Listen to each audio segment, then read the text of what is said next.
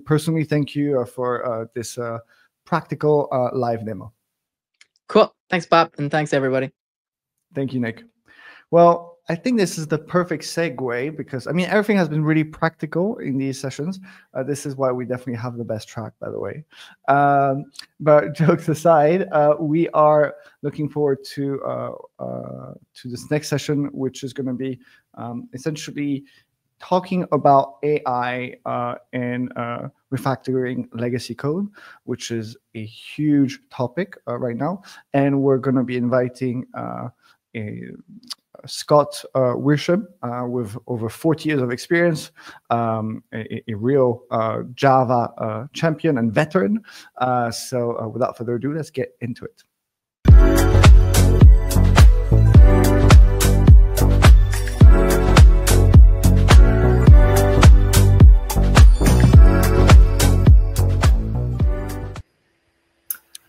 Hi, Scott. Hey, how you doing? Yes, good. How are you? Oh, great. Yeah. Amazing. Well, oh, sorry, you were about to say. I was just going to say, yes, I do have a lot of experience in legacy code. So, yeah, I mean, this is why we invited you. We're extremely keen to hear and leverage your expertise on this. And so, because I know we all are very interested and we have little time, I'll just give the mic over to you. All right, excellent. Well, thank you very much. So, yeah, if you want the slides, that's the link to them. My name is Scott Wierschem. I have been working in legacy code for most of my career. Probably y'all have too. You just don't realize it. Code that you wrote last week.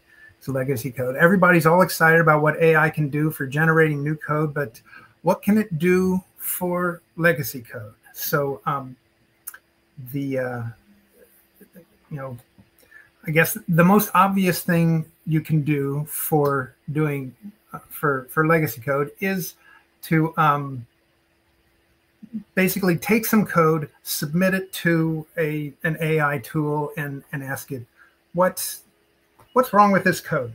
And so I submitted this to 5 different AI tools. This a very simple contrived function here, strings of length 5 in uppercase. So it's going to basically take an array, a list of strings, get the string, map them to uppercase, look for any that are 5 characters in length, and add each one to a result, return that result. So that's pretty simple, straightforward.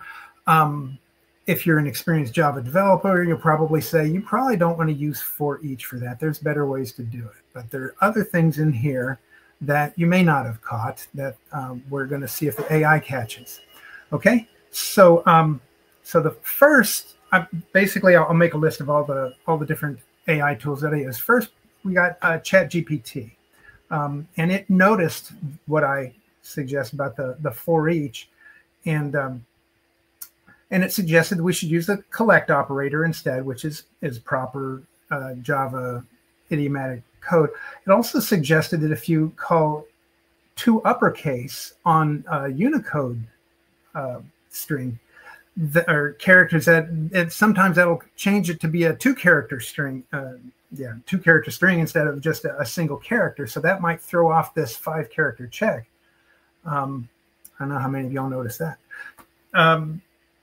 So it also suggested renaming the function to be clear that you're doing the check before you're doing the conversion, just so that people would know. And it doesn't like the generalized input here, this import Java util star. It suggests that you should use the specific library should use Java util list and Java util array list, so that it's all specified. That's a tabs versus spaces argument I don't want to have right now, but ChatGPT has its opinion. So since I'm a Windows developer, Windows user, I tried it on MS Copilot, because if you're on Windows, you just can't get away from MS Copilot, okay?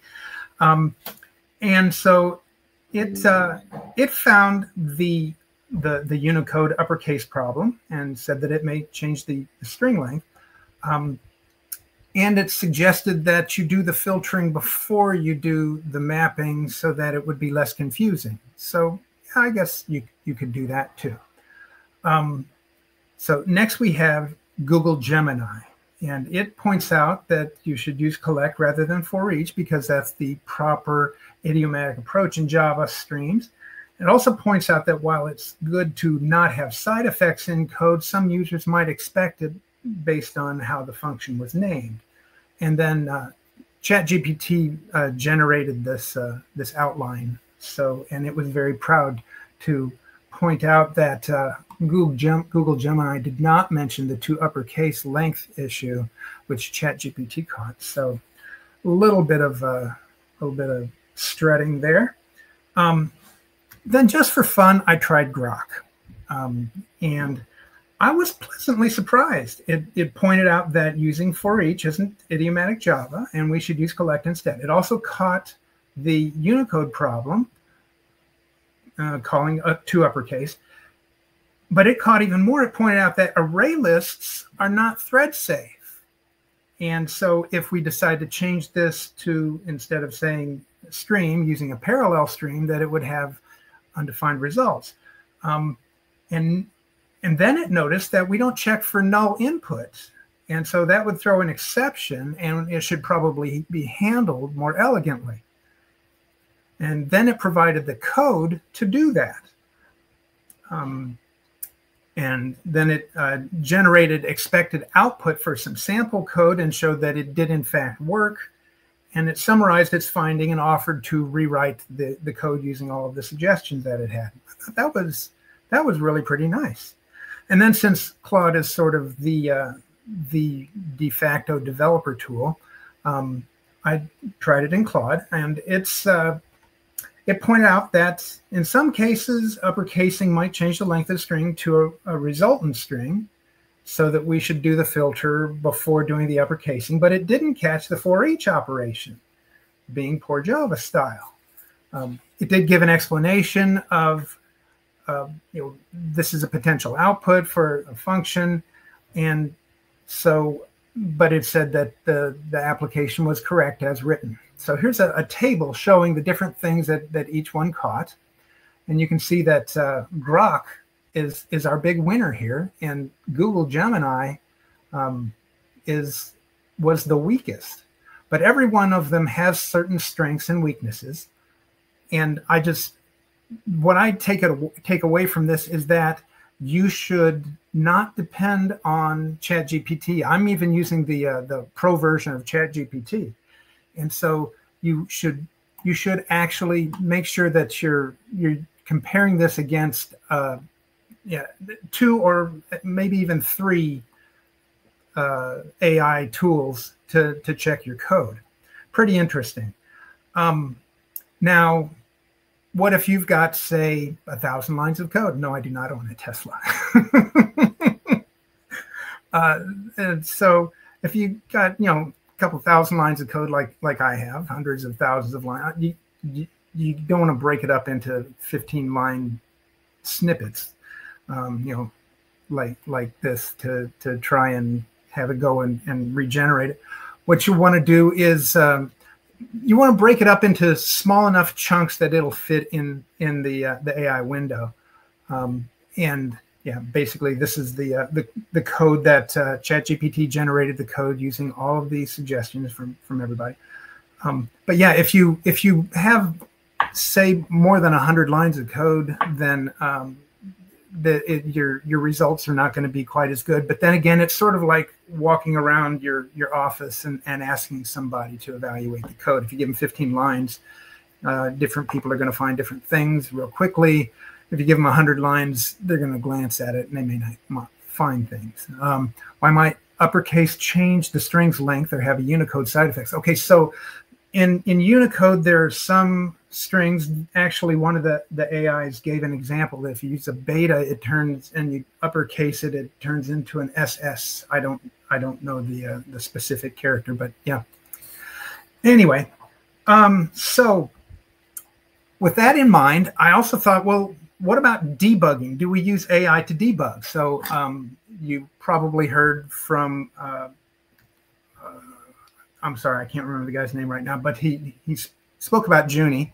And so I work alone. I don't have any developers working with me. I'm supporting a 20-year-old application, don't have any documentation for it.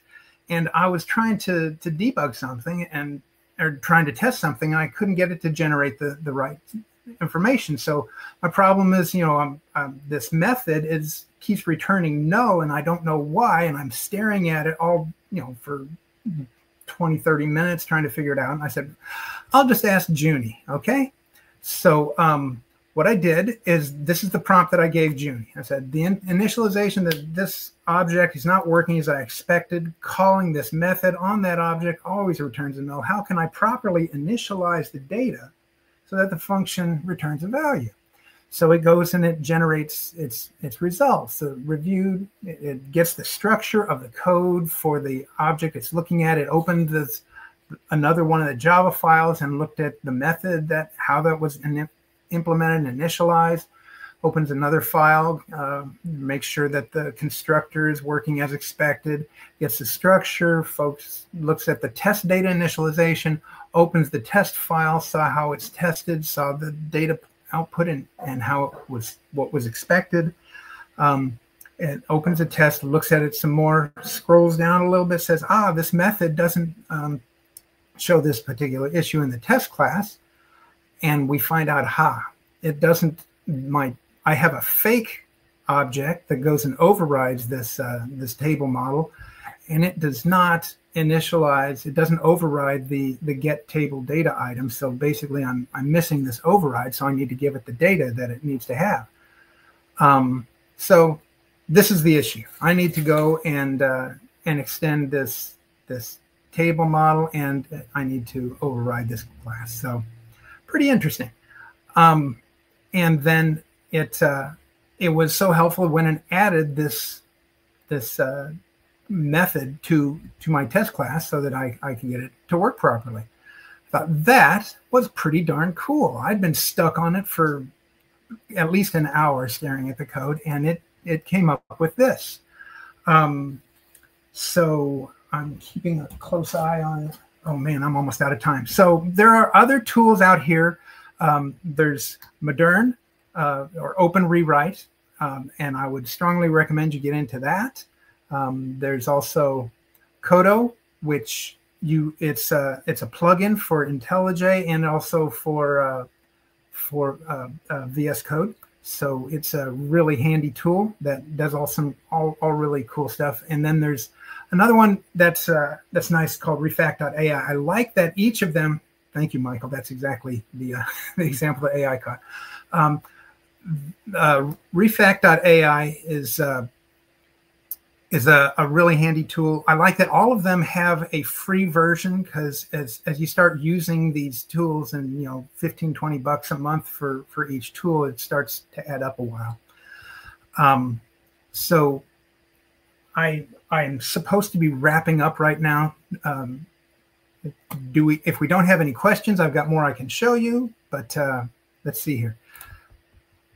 The fake data loader class extends that table model, fails to override the data table, which is likely an abstract or critical method independent. Right, yeah, the data loader table model, it's a swing, Java swing thing that you youngsters probably have never heard of. But it's so that you can use a table like an Excel table, and you can access the data. And so I don't want to have to use a UI in my test, so I just did a fake override of that, so it wouldn't be sending messages back and forth to the UI. It would go and catch all those and handle it.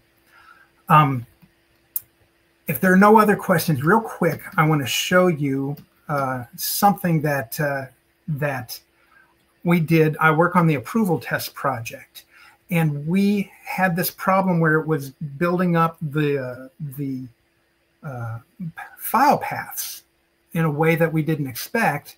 And so we needed to go through and refactor how it was doing things. We created a new function that would go and get us the file path the way that we wanted.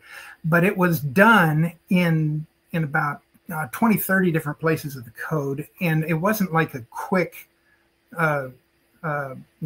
find and replace type function. It needed to kind of turn it inside out to make the function going right. And so I fired up, I said, why don't we have Genie so we don't spend an hour going in here and rewriting everything. And Genie went through, and this took probably 10, almost 15 minutes to go through and look throughout the entire project. And it made these changes. Then it gave us a little report of all the changes that it made. It, took 3 lines out and added 3 lines in. So basically changed all these files. And I thought that was really cool. And then we started looking through, because we were skeptical that, some AI is going to do stuff, and took a look at the code. And yeah, it did do what we expected, turned everything inside out the way we expected. But then it also went through and cleaned up things. So we had this, we were creating a file name and then calling new file on this file name. You're sticking the file separator so you know whether it's Windows or Linux. And so do that correctly.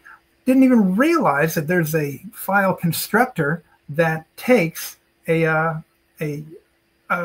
path, a subpath as a part of the constructor, and goes and sticks in the separator for you. So we didn't even need to call our function. It just went and refactored it in the way that we expect. We didn't even think of. And I was just super impressed by what Genie can do. And so, yeah, if you're using any JetBrains tool, take advantage of Genie. It's a really, really handy tool, and can help you get going quickly. So I have gone a little bit over my time, but I'm open for any questions or any other comments people have. Thank you so much, Scott. That was, I think everybody probably, their heart skipped a beat when you showed that graph and the model result. Where are we going here? But very insightful nonetheless. Yeah, that's a scary thing. So, holy cow, you'd think Gemini would be better. Yikes. Actually, yeah, I'm just going to take a screenshot of this, because this is going down the history books right now. And just for visibility, we are sharing some of the very cool insights from the talk. And this one is definitely one of the controversial ones. So thank you, Scott. Okay. Now, just wanted to say that, yeah, we are getting closer to the end of our time here with this, but extremely, extremely interesting topic. There is a lot of merit in saying that this is probably one of the biggest areas right now, like refactoring legacy code. I think if we don't nail this, anything else that's being built is probably going to be obsolete, so and absolutely useless. So that's how you get a hold of me if you need to. Yeah, exactly. Yeah, so just wanted to say thank you on behalf of everyone in the community. I see that the community has been super active, so I think everyone really enjoyed the talk. So thank you so much, Scott. Excellent. I'm glad you liked it.